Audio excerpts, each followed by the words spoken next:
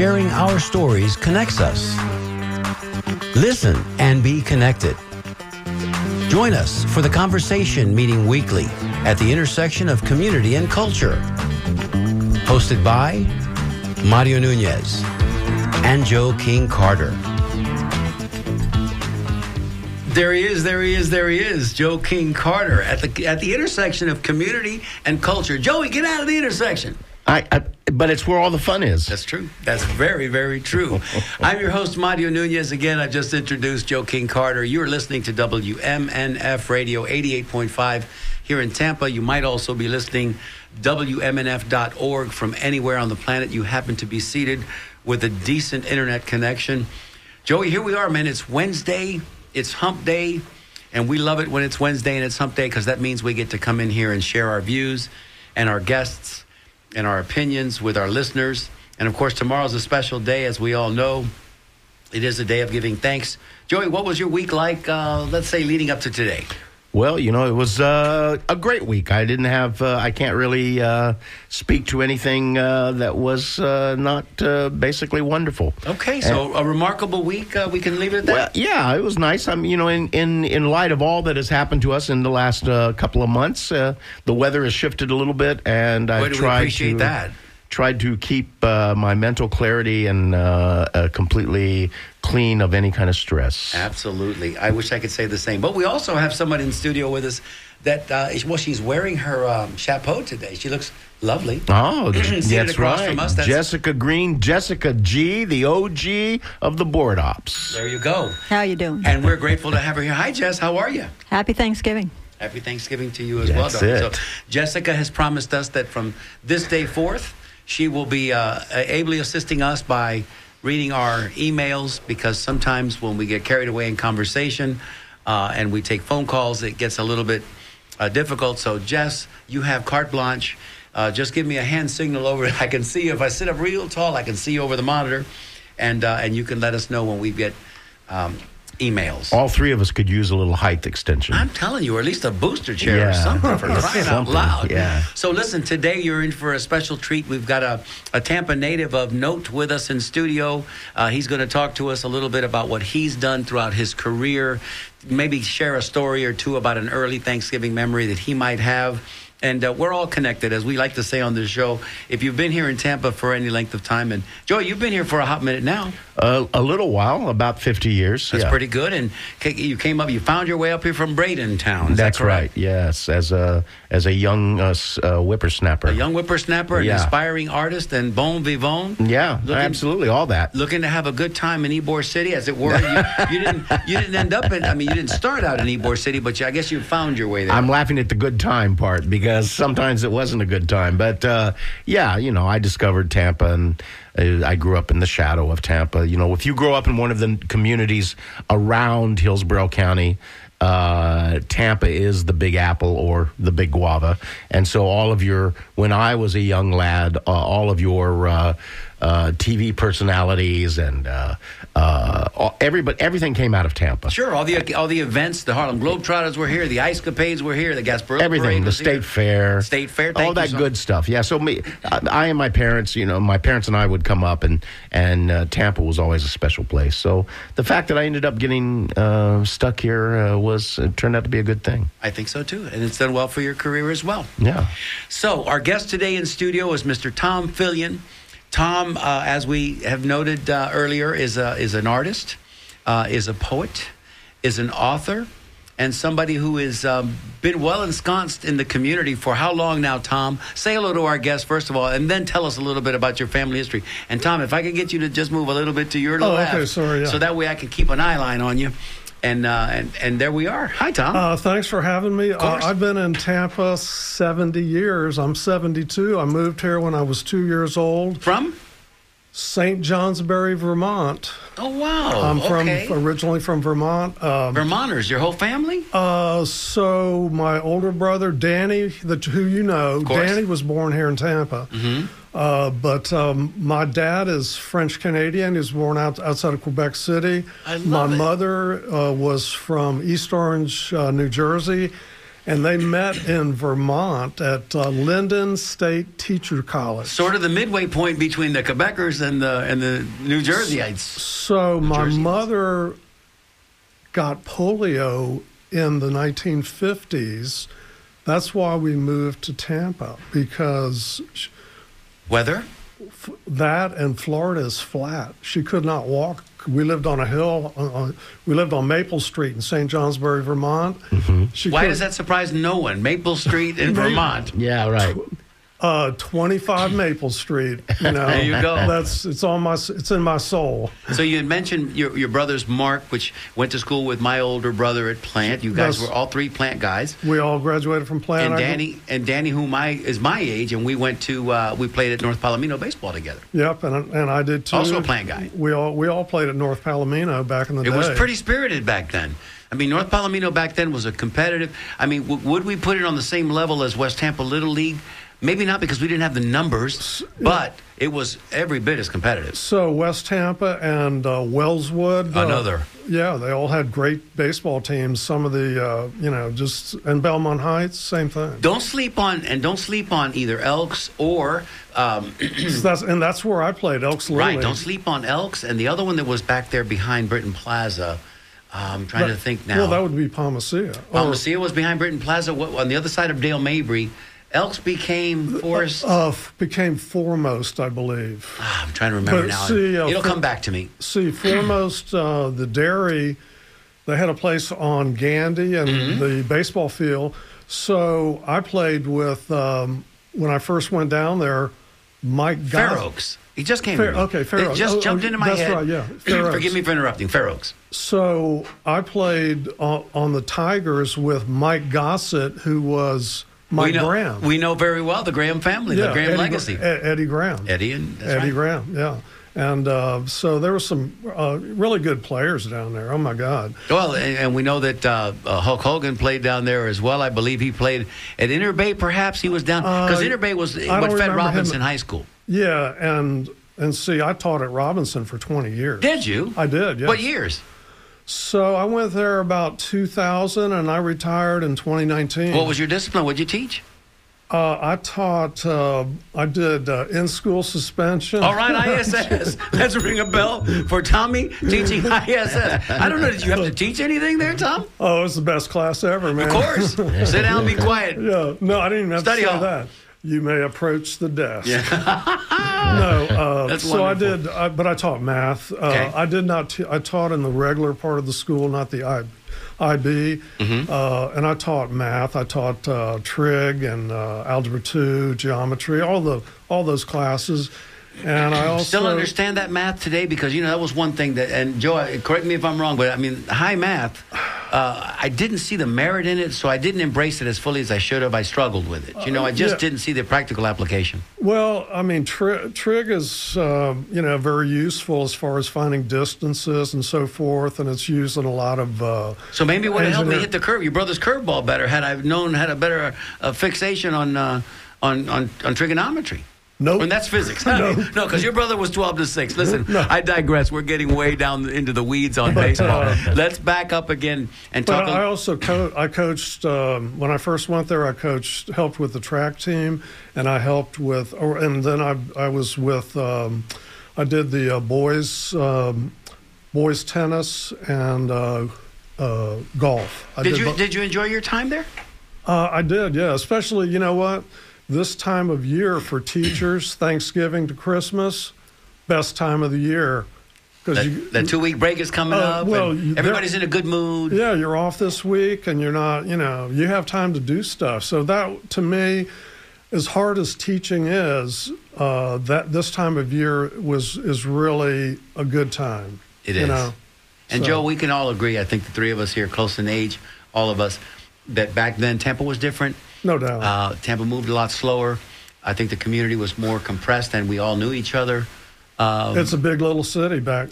It was, and we still boast about that today. It's a warm and friendly place too. Maybe less so today because, we're being the original settlers, as it were. The third and fourth generation Tampeños are being displaced. Right. But we still try desperately to retain that that warmth, that sense of community, and I think people leave us whenever they come to visit us going, wow, that's a nice town. And then they come back and they stay. Tommy, help me out here. Get them off at 275. Well, I couldn't get here today. I will tell you this. I came down Buffalo No, you came down Buffalo. You came down Buffalo. That's right. You old-timer, you. I know, yeah. Well, and I told you I lived over in Seminole Heights at one time. And sure. I lived on Central Avenue. I lived in Sulphur Springs.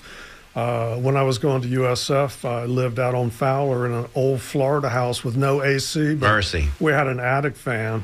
Yes, didn't we all have those back in the day? Had an attic fan. Very effective, too. Oh, when you open all the windows, and then you knew exactly where to stand where that air came up and out. To get that air conditioning. And I'll never forget, you know how much I paid a month? There was like $45.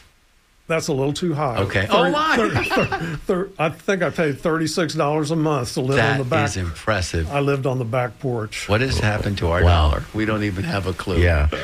I just want to say very quickly, because you happened to mention earlier that I came up from Bradenton. My sense of it is, as kind of an insider-outsider relationship, is that the sense of community really sort of hit me when I came to Tampa, that it was much stronger than in my hometown. Now, my hometown was much smaller, and you would think that the sense of smaller would be Mayberry RFD, more or less. Yeah. And you would think that would therefore mean that there would be a stronger sense of community in that smaller town. But it wasn't like that. And I think part of it is that Tampa created an energy that sprung out of the immigrants that came here, because as a person who teaches history at times, and I conduct history tours, I'm a fan of history. The American story is the story of immigration. That is the American story. You're here. And Tampa had all of these Sicilians and Cubanos and Spaniards, and all of those Germans, all of those Jewish people. All of those groups tend to, without me stating any kind of prejudice, I think we could support this. They're very, very family oriented and community oriented. It's very strong. My Bradenton, where I grew up, was basically essentially a white Anglo Southern community. It was just like another Southern town, another Florida. Yeah, Tampa has this energy about it that has gone on from family to their grandchildren, to their great-grandchildren. And I think it's a different energy, and it's very strong. So let's ask Tom, because I'm curious to find out. Tom, please. So my father is a naturalized citizen. He was born in Quebec, so he had to be naturalized. He served in the Navy during World War II, and he's buried up at Bushnell, the National Cemetery. National Cemetery. Yeah. And by the way, while we're getting there, because further down we won't be here. Do you have dual citizenship? Is that what you were going to ask? No, I was going to say that when I first saw your name, I said to myself, that is a very French name. Filion, yeah. Filion. Yeah. So, do you know much about your ancestry in terms of great question, the home country? So I've been to Montreal. In fact, we went to the Olympics. My brother 76. We went to the Olympics. Bruce Jenner, when he was Bruce Jenner, won the decathlon. Sorry. So we tried to go see Sugar Ray, but we couldn't afford to get in. That's right. But we went with Mark and I, my older brother Mark. We went with Bill Burkus, who played at Robinson. Absolutely. And then Bill was drafted by the San Diego Padres. He's a big fella. Oh, yeah, he was great. He was, but he went to the University of Richmond on a football scholarship, hurt his knee, and he came back here. He played for Robin Roberts out at USF. So we drove Bill. He got a new car or something, and we drove up to Montreal in his new car from here, from Tampa. Yeah. Wow, that's a couple of days. Oh yeah. Well, so when I was 16, my brother Mark and I, we used to ride the Greyhound bus up to New Hampshire. We worked in New Hampshire at Mount Washington. Like during the summers? For the summers, yeah. Sure. Yeah, we went up there for the summers, and we worked on the Cog Railroad because my grandfather had worked. My French grandfather had worked for the Boston and Maine, and then he worked at the Cog Railroad, and So that's how we ended up there from like 16. I worked there from like 16 to 20 during the summer. What a fabulous legacy for your family. And I'm thinking that, as you alluded to, Joe, that Tampa has that draw, right? Tampa has that pull, even, for people that move away. I moved away for 15 years while I was chasing my career, but ultimately came back. The draw is strong to come back. And you had the experience of going up north in your summers and experiencing different lifestyle completely. But yet you still always came back. Yeah. Something special. Of course, I was still in high school at that point. Right, 16. Too, but you're here now. I am, yeah. So did your family have do you know of a long history in Quebec? Yeah. They had farms up in Saint Sylvester. So Agra. Yeah. So my grandfather, they would come. I mean, back in the day then, this is probably the 20s. You could cross the border no problem and stay. And so they eventually stayed. And my grandfather, he worked at the Cog Railroad. That's how I ended up there. So I was the third generation of my family to work at Mount Washington. And what would you do? What were your responsibilities? So the first summer there, I washed dishes in the restaurant. Nice. What else is a 16-year-old going to do? The next year, I worked potatoes. The next year, I worked outside on what is called the base crew, and we picked up. We had this big thing that was called the honey bucket. We would go around and pick up all the trash and stuff, and then by the third summer, I worked. I was a switchman on the trains because a little more responsibility now. Yeah. So I did that, and I was a brakeman. So coming down the mountain, you have to pull the passenger car off the engine. So that's what the brakeman would do. So I did that, and then the fourth summer I was there. I was a fireman on one of the trains, and so basically you had to shovel it was like a ton of coal to get up the mountain. So wow. I'm thinking, and Joey, here, follow me on this. It was such an exciting time, and such a variety of different skill sets that you were learning.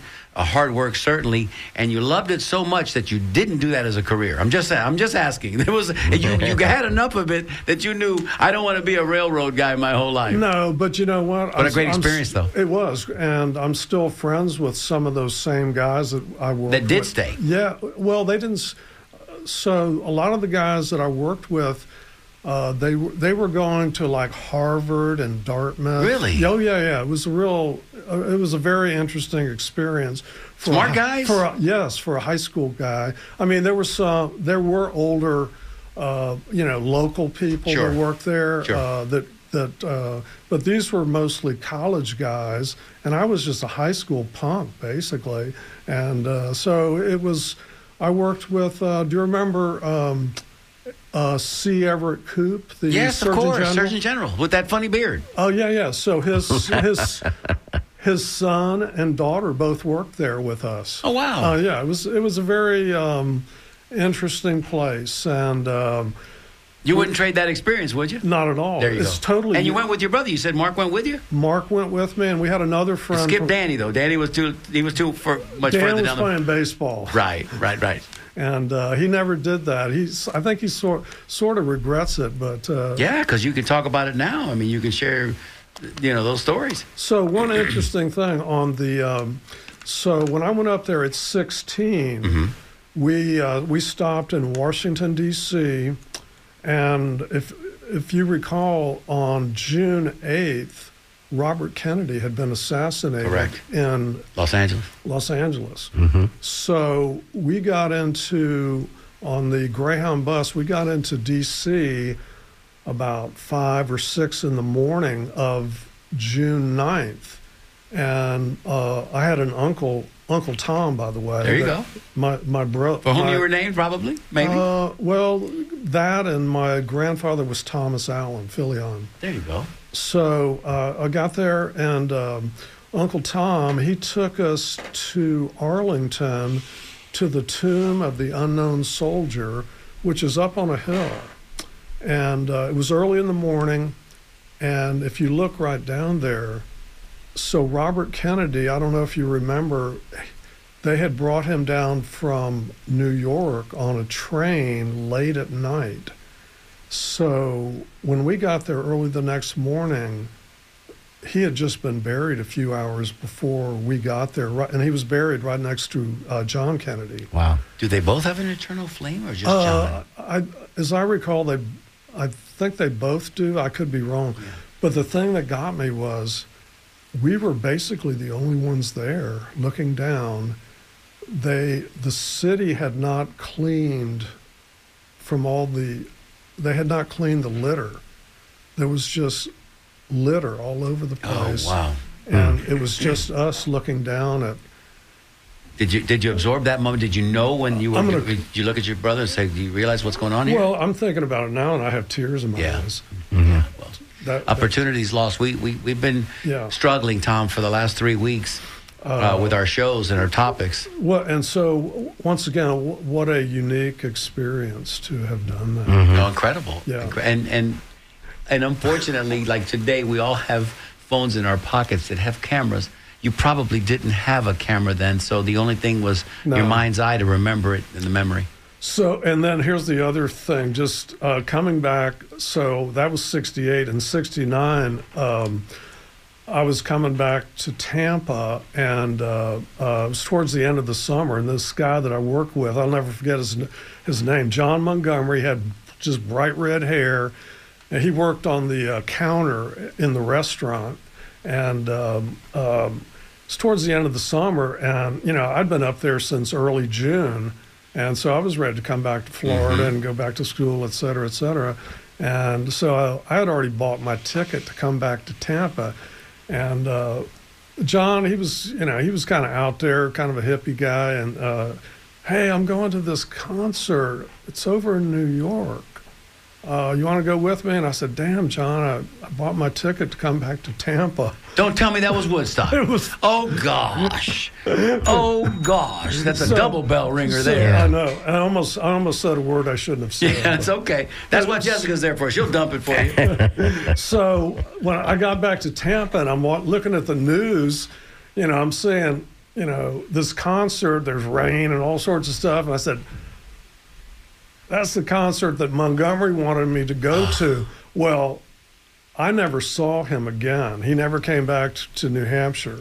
So I don't know if he made it or not. I hope he did. Yeah. But that would have been another life-changing experience. And certainly it sounds like you've had a few of them in your life, and it's been a good life. And I'm guessing that, the history coming from Canada and from Jersey, and we didn't talk about your mom's side of the family, but give us a little thumbnail on your mom's side. Okay, so my mother, her father was John Farson String, and he was a graduate of Cornell, and so in 1906 there was a fire at the fraternity house that he lived in. And it's a famous Cornell story. He was a freshman. He was on the top floor of this fraternity house, and they never figured out how the fire started. But there was like 6-8 people that were killed. Oh, students. And a couple firefighters. He was able to survive it, and I was thinking if he hadn't, I wouldn't be here. We all have stories like that, right? I know. Yeah. So, I realize the patriarch or the matriarch. So his mother, his mother went to Lincoln's second inauguration because her father was a congressman from New Jersey, John Farson Starr. So that would be my great-great-grandfather. He was a congressman from New Jersey. On your mother's side? On my mother's side, yeah. That's incredible. Well, Doris Kearns. And I have a copy of the invitation also. No, you don't. I mean, Did you bring it with you today? No, No, I'm teasing, Tom. Stop looking. Stop looking. No. No. Listen, I have a picture. we 100% tease here because we can, but we know absolutely you're telling us the truth. It's just so I'm proud of that. Well, why wouldn't you be? Yeah. Gosh. Yeah. I mean, not every family can boast that. No. You know, that's a big deal. And again, whether it was Abraham Lincoln or JFK or RFK and MLK as well. Sure. You know, these have been monumental and altering situations in the trajectory of the history of this country. No doubt. That I think we're still, in some ways, reeling from now. Let's do a station identification. When we come back, we'll give away the phone number and the email address so people can reach us here if they have any questions for you. This is Justin Peters, and you're listening to The Conversation with Mario Nunez and Joe King Carter on WMNF 88.5 Tampa. Listening to WMNF, as Justin just told us, and let's give the phone number now, Joey. I'm going to do that because I'm closer to it and I can see it a little bit better. It's 813-239-9663. If you'd like to get in on the conversation, have a question for Tom, our guest, Tom Fillion, our guest today, 813-433-0885. If you'd like to send us a text, Jessica's standing by waiting for your emails. You can reach us here at dj@wmnf.org. Tom, that's fascinating. And I know, listen, I've known. Also, I spent a year in Saudi Arabia. Come on now, we're getting all the good stuff. Well, how old were you when you did that? So I went there. I was in Desert Storm '91. I went there. I was there for a year. Were you covering it correspondence-wise? No, I was. How did you find your way there? So I was. I taught English to the Royal Saudi Air Force. I was teaching English. Tom, is there anything you haven't done? Let's flip all the cards and just ask, were you in on the building of, say, I don't know, Tampa Stadium? I mean, no, but I know Henry Saavedra. I went to. There you go, the Saavedra family, of course. We know the Saavedra family. So he went to St. Lawrence, Henry. How did you come to be teaching in the royal family? Yeah. Okay, so really interesting. I started down the street at Hillsborough County Adult High School. They had a huge program. They called it ESL back in the day, English as Second Language. I was certified in my degrees in English, but I went back and I took a lot of math classes, so that's how I ended up teaching math also. But I taught English to people from all over the world, wherever there were trouble spots in the U.S. In the world. They would end up down at Hillsborough County Adult High School, where that Winn-Dixie is. Yes, remember that old building? Of course. Yeah. So I taught there and all the teachers were out of Ybor City. They were just old Tampa guys, really. And so I ended up there, and then I had a full-time temporary position that in 1990. The teacher, she was out on a medical leave. She came back, so I lost that position. There was a hiring freeze, so I just applied for a job and out of the Tampa Tribune. Oh, my. I know, and the next thing I know, when they had one ads. Oh, yeah. And I had the principal at Hillsborough County Adult High School, Isidore Landetta. I don't know if you know Landetta. No. So, he wrote me just a really nice letter and for my resume, et cetera. And next thing I know, I'm heading to Saudi Arabia. And I got there. Mercy. And we taught. Were you flying solo at the time, Tom? Did you have family married. in tow? No, I was married, yeah. Sure. Yeah. How'd she feel about that? The missus. Well, I said, hey, I got a job, man. Is she listening now? My wife passed away. Okay. Yeah. Okay.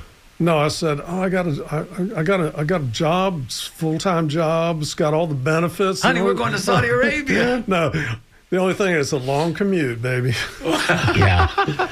No, she would not go. Oh. And my daughter was 8 years old, so that was very difficult. But in the summer. So this was 91. In the summer, they met me in Frankfurt, and we drove from Frankfurt up to June. My wife was from New York City, and her family was Norwegian. And so her dad grew up in Norway. So we went up to Norway, from tip of Denmark, we went across to Norway and met up with some of her relatives. And so 2 questions. Yes, Can you identify those flags if they put them in front of you? I bet you can. And the other thing is, isn't travel cool? Isn't travel, because you've been traveling, man, you've been nomadic since you were 16 years of age. That's true. You yes. can't let no grass grow underneath your feet. So I would say, especially living a year in Saudi Arabia was transformative to me. To live outside of the United States, to see how other countries work. Conducted their business. And at the time, in 91, I mean, we were pretty much welcomed by most Saudis at that time, because if you remember, Saddam had taken over Kuwait. Mm-hmm. And we all remember the visuals, man, the fires and horrible. And the Saudis, they could not have stopped Saddam. If he had come down from Kuwait City to down that part of the Persian Gulf, he could have taken over their oil fields very easily. So they were very appreciative, and they could not defend themselves. That's a huge country. It's as big. Saudi Arabia is as big as the eastern side of the United States from the Mississippi over. And there's, maybe at the time, maybe 15 million people. And so... it's a lot of open land.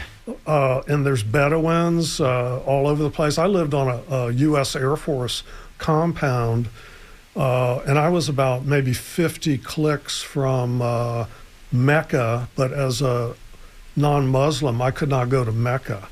You have to be Muslim, and you with identification cards and everything. Of course. Yeah. Everywhere you went, you had to present that card. So Joey, we mentioned earlier, because you did a little deeper dive. And listen, let me say right up front, if you're just tuning in right now, and maybe you've just found us here, WMNF 88.5, you're listening to Tom Fillion, our guest today. This is The Conversation with Mario Nunez and Joe King Carter, and we're learning some real fascinating details about Tom's life as it is. And Joe, you mentioned that you did a little deep dive researching some of the writings that Tom did. Let's take the conversation now into how he became a writer. When did he? Yeah, well, let's let Tom describe that, because we want to make sure. What I'm realizing right now is that an hour is not going to be enough for this conversation. We could talk. This is a 4-part show, Tom. Yeah. This is a 4-part. Yeah, so we can talk to Tom for the entire show and not even get to his authorship. Correct. So let's get to that, because you are a poet and you are a novelist, and let's talk about how that sort of evolved.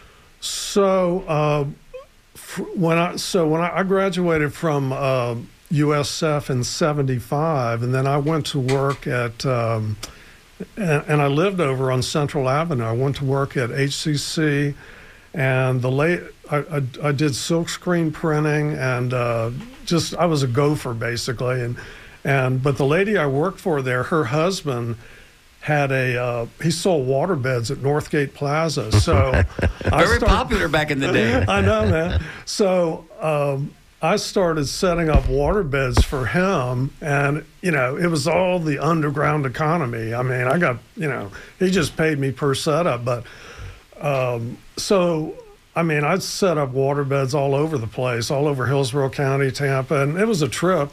And I used to tell him, I had a good friend, he went to graduate school, and I said, you know what, setting up water beds, that's my graduate school. Yeah, I'm serious. Yeah, because, and so that's the first novel that I wrote. It's very episodic, but it's really some funny stuff. I met just some wild people. Absolutely. Well, it was a wild time. It was. It was a we were still stretching those muscles, as it were. Yeah. So I got liquored and stoned with a lot of people. I bet you did. Well, if you're going into a house to set up a waterbed, you know right away your clientele.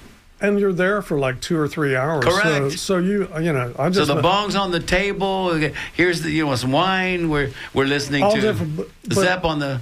All different kinds of people, and that was the thing. I mean, it was when I wrote The Dream Mechanic.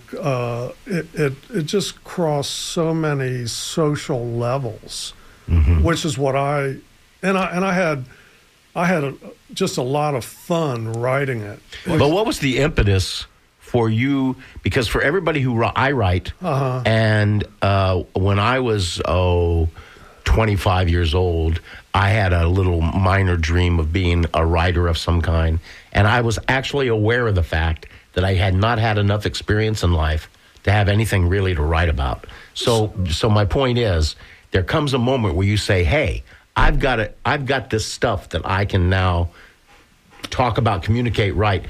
What was the moment where you said, "I think I'm going to write a book about this"? So, the year that I spent in Saudi Arabia, I wrote every day. There's nothing. Nothing else to do, buddy. There was nothing else to do except drink Saudi moonshine. Yeah, and pick sand out of your hair and out of your teeth. So, I mean, if you're going to be a writer, you have to just do it every day. Yeah, right. And just be I'm very disciplined. Working with your Corona, what were you banging out there? Because were we into word processors, or you have laptops already? What years were these, by the way? No, these are the 90s, right? Oh yeah. So I had a K-Pro. Remember the K-Pro? Yeah, I do. Wow. In fact, I got that K-Pro from Pawn Shop over on Dale Mabry, across from that McDonald's, that on the corner of El Prado and. Buddy, you're a South Tampa guy. Oh yeah. Raised and knowing every street corner. So it was an old K-Pro, and then at that point. Well, anyway. That was your first effort. That was the first. The Dream Mechanic was your first book. Yes. Still available in print? Can people still find it? Yeah. It's all my stuff's available on. For those of you in the listening audience, Tom is now showing us his books. Yes, because he physically brought them in. Absolutely. Yeah. I'm donating them. There you go. We're going to read them before we donate them on. But let me just curl back a little bit more into this. Everything's available on Amazon. In paperback or on Kindle. Okay, yeah. So people will be able to find you. Thomas Fillion. And we'll make sure by the end of the show to announce that again. What I'm getting at here is you're in Saudi Arabia. Are you sort of writing?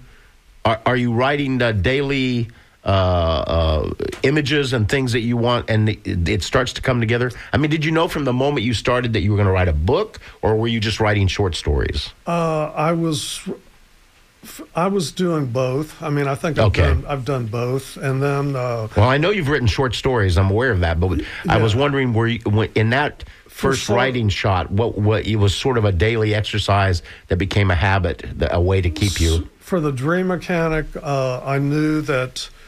I would put it together as a novel because one of my favorite books was a thing by Sherwood Anderson called Winesburg, Ohio. I'm not sure if you're familiar with that. No.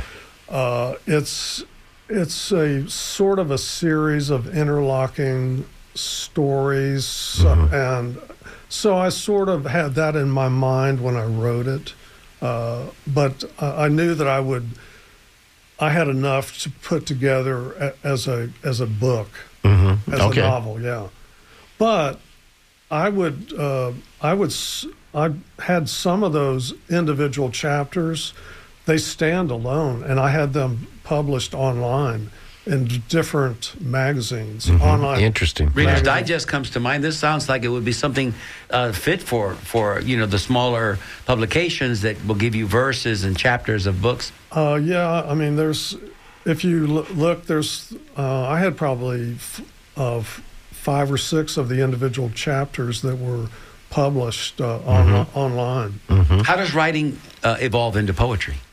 So, when I was going to USF, I wrote a few things, and one of the professors liked it, and he was going to put it in a book. I don't think he ever did, but I mean, so I sort of had the bug. But then, I graduated. It's like, you can't make a living writing I can't poetry. feed myself. I can't buy a new car writing poetry. So, I mean, I had a bunch of stuff that I'd written, and my wife, one day I said, man, I'm throwing this crap out. And she said, don't throw it out. So I still have it. Wise words. Yeah. So you know, in the last 10 years or so, 10, 15 years, I would write stuff, and I would save it as a poem, and so that's how I got back into it. Yeah, well, poetry sort of is a way of getting an essence out. Yeah. And when you're writing a story, even a short story, even a 2-page story, a 1-page story, right. you're sort of aware that it's a narrative that has a beginning and an end. There's a chronology to it. Right. But whereas a poem can be this sort of... It's an explosion. It's an explosion, exactly. And, sentiment. And so a lot of my stuff, it's...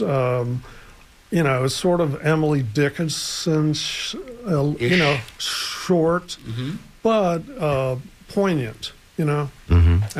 And you have how many books now published altogether? I have 7 books. That's pretty good, Tom. 7, yeah. That's pretty good. And did you when buy you were that talking big about- house on the hill? I'm just wondering. What's that? Did you buy that big house on the hill yet?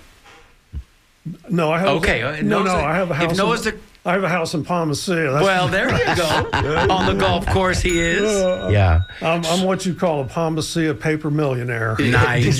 Did you do much writing? You mentioned it a little bit. Did you write much in non-online periodicals? Did you do much of that? I did not. No. No website for Tom Fillion? No website? I have a blog, but I'm Don't attend to it too much these days? not really. No. Okay. No. Okay, no, we're just trying to figure out where you're at presently Well. in your development as an author, right? Are you still active? Are you still trying to hammer out some new no material? doubt. Oh yeah. I have two novels that I have. I have not published them yet, and then I've been doing a thing that I call Bayshore Chronicles. Oh, that sounds fun. Because I go down on Bayshore Come on on now. my bicycle, and I just Somebody got to talk about the colonnade. Come on now. Oh, I know, man. It's gone. I know. Don't tell me. So, I mean, I have like 350,000 words that I've written on Bayshore Chronicles. But it's Turn like... it into a screenplay, I don't Tommy. know. Turn it into a screenplay. Let us find a film crew, write a little short, and let's enter something in the Gasparilla Independent Film Festival. Let's talk off air, and let's figure something out. I'll round up the camera crew. I'll get the actors. You give us the words. There we go. And it doesn't Sure. have to be anything too big. We just something that's artistic and short and This has compact. become a high-level meeting. So I love it's it. I It's love it. sort of a diary type thing, but it's like that whole area where I'm at has changed so much. Dramatically. And The balustrade's there, but much else beyond that. and you know, Kojaks, come on now. I was down there the day that that lady and her baby were. Oh, I was down there that day because I had just come back from. horrible. I know the graduation that we had at Robinson, and I had come down there, and yeah, it was bad. But there's something always going on Bayshore. Well, once writing has become a part of you, you can write about it, the rain falling outside. No. It doesn't have to really be. But Bayshore, I can see. I used to ride Bayshore many years ago when I was much younger on a regular, a daily basis. Right. And there's a lot of experiences out there. And by the way, I don't know if you've ever done this, but to ride the Bayshore and then pop over onto the island on Davis Island. I have done that. And ride all the way out to Peter O'Knight and back. Yeah, I've That's done an that. amazing experience. No doubt about Yeah, it. yeah. I've done that a few times. I'll do it on a Sunday when there's not much traffic. Right, sure. right. That's the best time to do it. The Right. traffic anymore is abhorrent. I hammer that nail every week. I try to, when I go out there, I try to go before noon because people in cars seem to be a little more forgiving. I wear a reflective vest. I have lights blinking in the front, blinking in the back, and That's people, they're still on their Whizzing phones. by you. That's yeah, it. driving. yeah. So You're you not have paying to attention. be extremely careful. Yeah, well, we live in one of the most dangerous areas in the country. Even though we have bike lanes everywhere. Yeah. We really do. Now the latest phenomenon, let me interject this real quickly, Tom, and I want your opinion on this. Sure. What is it with these e-scooters, my man? And what is it about these people that are on e-scooters that give them... It's in my Bayshore Chronicles. Why? baby. Yeah. There it are is. Why are they riding in the middle of the lane at 25, 30 miles No, an they're hour? riding on the sidewalk there. Yeah. Oh, I got some. You know things what I to mean say about that e-scooter heck phenomenon? Tom's already beat you to it. I figured you would. By the way, you asked about him writing currently. I can already tell you that he's going to write until he can't write anymore. There's no doubt. I think that it's a part of he's not going to stop the expression of who he is as an individual. Oh yeah, correct us if we're wrong, Tom. No. There's a few. I have some buddies out there, and we're always, just ragging on those guys on the e-scooters. On the e-scooters, yeah, because they'll come up behind you, and you don't hear them. You can't hear them or see them, and they just go whizzing by you. Yeah. And a little disconcerting. Like I tell my friend Marty, I said, look, if one of them hits me, he's got to make sure I don't get up because he's going in the bay, and so with is his e-scooter. With that e-scooter, they're both they're going in the bay. To me, if you just, for example, as you're whizzing along at 25, 30 miles an hour, precariously perched on this razor, 5-inch, 6-inch wide platform, and you hit a rock or you hit something that's in the, I don't know how you maintain your balance. And at that speed, these guys aren't wearing it, and gals do it too. They're not wearing any protective gear. That's an accident waiting to happen. Even the people on the rollerblades, that's especially on the Bayshore sidewalk because you have some lips. Yes. And separation. I've seen this one lady, poor thing. I mean, she was coming towards me and she lost a wheel and she went down like a ton of bricks. And I had to call 911. She was bleeding. That's terrible. The widest, the longest contiguous sidewalk, I think, in the United States, it's bragged upon as being that. Yeah. It's also rather generous in its width, W-I-D-T-H. I can't say it because of my Invisaligns. But I will say this about that sidewalk. It's unforgiving. So, pal, if you bounce off of that sidewalk, good luck. I know. Better have your bean bucket on. But see, I say... that WMNF and Ybor City are crown jewels of Tampa. Amen. Let's say that again. Well, thank you, Tom. And the people that are listening here, I know Sean Canan can hear that. The people that are listening here agree with you wholeheartedly. And, this is the little community radio station that still does. It's like the little train, and we're still doing it. And by the way, since Tom brought it up. Volunteers, all of us. Since Tom brought it up, this is a good time to say that we are always open to receiving donations from you in the community. Attaboy. And tomorrow is Thanksgiving. Let's spread a little thanks to The Conversation. If you're listening and you'd like to drop a little tip in our jar for The Conversation, we'd deeply appreciate it. Thank you. Thank you for always reminding me of that, Joe, because we get so involved sometimes in our conversations with our guests, and listen, this has been one of the most fascinating. Tom, I mean, we're just getting to kind of know each other, right? I mean, I know you went to school with my brother and played ball against my brother, so, you're closer to his age. Did you know Frank Cacciatore? Poopy, of course. Oh, yeah. And his dad and his mom. I mean, Tampa's not that big, remember. Big little city. But Frank, both his parents and of course, Poopy, great people, I saw him at the last reunion that I went to at the Hyatt on the bay. Yeah. And that's what I think. It's one of the hallmarks of our city. It's what we're losing each and every day, and it's what we fight so hard to kind of maintain. And I don't know if anywhere else in the country you can say this about cities. You think of great cities in the United States, the Chicagos, the Dallases. They might be too big to feel this kind of sense of intimacy about your friends and the people that you grew up with 3 and 4 generations deep now, 5 generations deep now. Yeah. So we're trying desperately to hold on to all of that. Tommy, we got about... Well, let's talk a little bit more about these other books. Let's that's what I was going to say. Yeah. We don't want to leave anything out in the time remaining. Tell us a little bit about what was your most recent book? What is your last book? The most recent one that I published was about Saudi Arabia.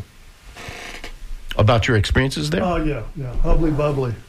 Hubbly Bubbly. Hubbly Bubbly. And what a catchy title. How did you come up with that? So Hubbly Bubbly, the Saudi Air Force guys that I taught, they would always invite me to go out and smoke Hubbly Bubbly. Dale. We don't know what that is, but it must have been a good time.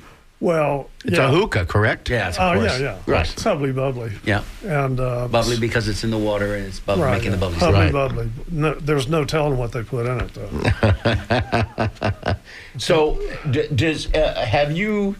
Do you typically in your books, since I have not had the honor and the joy to read them all yet, do you typically have a sort of a protagonist who runs through a character that runs through or is it a lot of vignettes? How does that work?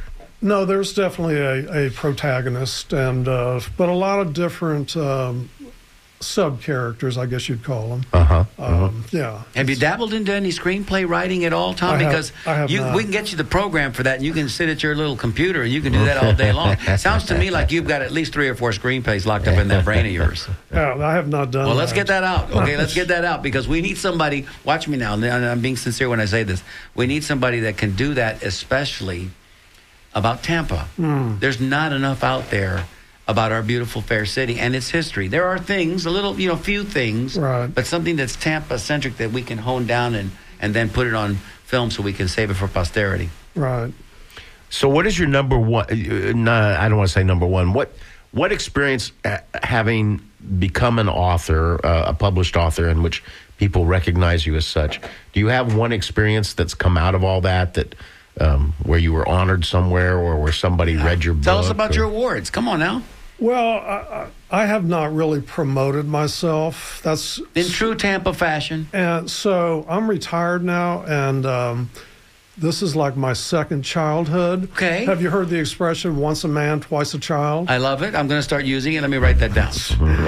That's actually this could be ours, Joe, by the way. This could be ours. There's a chapter in The Dream Mechanic, Once a Man, Twice a Child. So I love it. So now that I'm retired, I mean, I'm spending more time promoting my stuff. I've done the writing. So as a teacher, so I taught high school. I had to be there like at 7:30 in the morning. Of course. I did my writing before I went to school. So you're getting up at 4. Yes. You're getting up at 4, and you're putting in an hour and a half at least hard time. I do a page. Okay. I do a page. And again, discipline, because Tommy's disciplined. Page, get up, make the coffee. Well, and I'm here. I was here on time too. Yes, you were. Yes. No, we were in the car. Sally and I were in the car, and we came walking right by us. If you're a teacher, man, you live and die by bells. Mm-hmm. I mean, so I'm in my second childhood.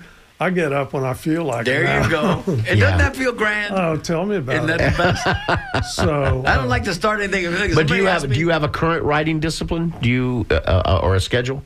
I do. I write in the morning. Yeah. You write every morning still. I still, yeah. Because what I've noted I try to do something physical every day. And one of the things that I've done for the last maybe 2 years, on Thursdays and Fridays, I volunteer at the Faith Cafe. I'm not sure if you're familiar. Where is that located? It's in Midtown, up against the interstate. So is it right there in the Midtown complex? It's on Dale Mabry you cannot see it. Okay. If you go Himes to Arch, which is right before the light, take a right.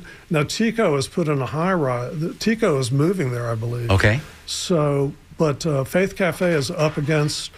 You can't see it from the road, but they serve food to homeless. Oh, that's wonderful. So I've been doing that for, I'd say, a year and a half, 2 years. Listen, we're up against the heart out here in a couple of minutes, and I'm happy. So I feel very thankful in my life at this point to be able to do that for these people. That's wonderful, Tom. It's done by 5 or 6 churches in South Tampa. That's wonderful. And thankful is a theme that I wanted to make sure we touched on before we left here today, because tomorrow is a holiday that has all kinds of different meanings to different people.